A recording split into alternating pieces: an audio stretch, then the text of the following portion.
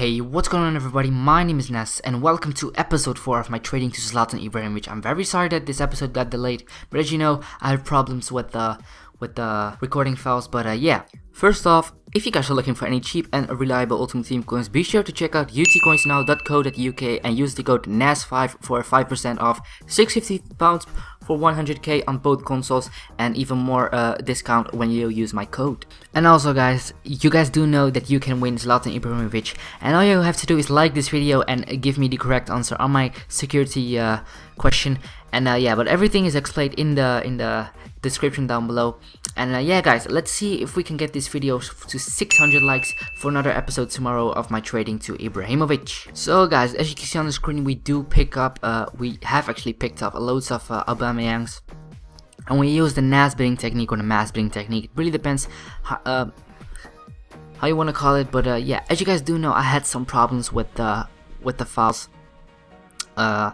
Yeah, I don't know, like every time I just dragged in the files into Sony Vegas, I had problems with Vegas itself because it kept crashing. So I thought, you know what, I'm gonna make things up with them. I'm gonna show them how this technique actually works in this video. So after this like little part, I'm gonna show you how the mass bidding technique works. So I listed up all the Aubameyangs one by one.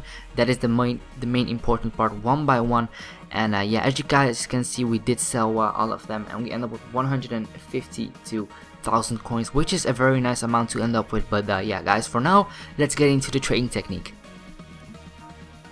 So guys, this is the second time I'm actually recording this. I'm gonna explain you the trading technique, but the first time I forgot to press record, so I have to do this all over again. I took Gerard Piqué as my example for this trading technique. So yeah, let's start straight away. So the first thing you have to do is you have to find the maximum buy now of the player, and I was looking for it just a minute ago. I know it's 4,400 coins because nothing will show up at 4,300 and a lot will show up at 4,400. It is yeah, I just like remembered it from a little while ago, but yeah, basically you're gonna sell your PKs for 4,400 coins. That means you will get like 4,200 coins 4,200 coins back on your PKs when you sell them on after EA tax, because the EA tax is 5%. So yeah, they will just take 5% of your 4,400 coins. And basically, if you want to make a 500 coin profit per PK, you gotta fill in a maximum price of 3,700, because you will get 4,200 back.